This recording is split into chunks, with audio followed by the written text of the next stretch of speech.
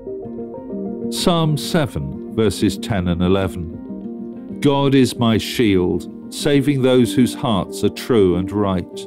God is an honest judge. He is angry with the wicked every day. Evil is an uncomfortable issue. I guess that most of us live peaceful lives and rarely come up against anger and violence. We don't deny that there is evil in the world, but we hear about it on the news, so usually we're far removed from it in our day-to-day lives.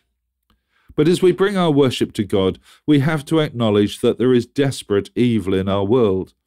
Our psalm today makes clear that God is really angry about this, and so we cannot ignore it. There are people who die in violent conflict, and many of them are completely innocent. There are millions of people who have been displaced from their homes, and as they wake up today, they're in a place where they don't want to be. There are also millions of Christians who are unable to worship God openly because of their government's laws. Evil was on David's minds because of a particular person when he wrote this psalm. He was having terrible problems with Cush of the tribe of Benjamin. This is the only reference in the Bible to this particular Cush, and it's likely that he was a supporter of King Saul, with whom David was locked in conflict for many years. I do that again.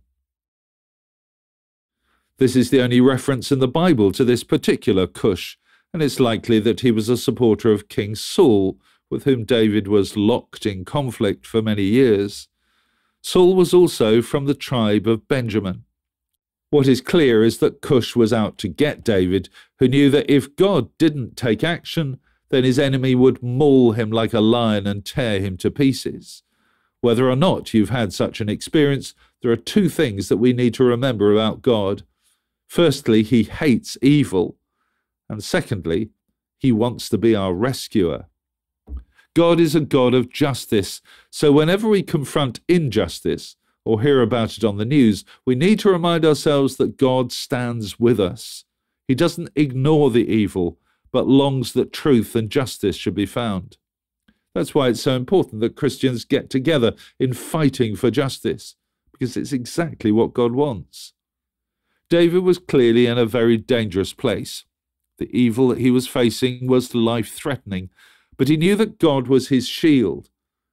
If we didn't know God, then there would be every reason to be truly terrified of the evil in our world. But having God with us, we have nothing to fear. So let me ask you a question. In what ways have you faced evil? And how does your Christian faith help you to face it? And now let me pray with you. Loving God, thank you that you're always with us. Give us your strength and inspiration as we stand up to injustice.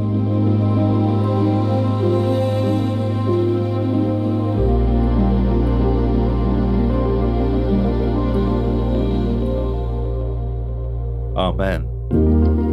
Well, thanks for listening. I encourage you to join me every day for Be Still and Know here on Premier.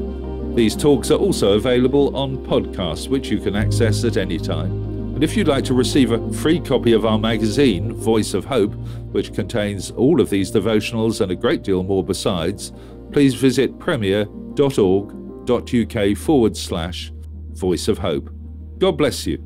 Do hope you have a wonderful day.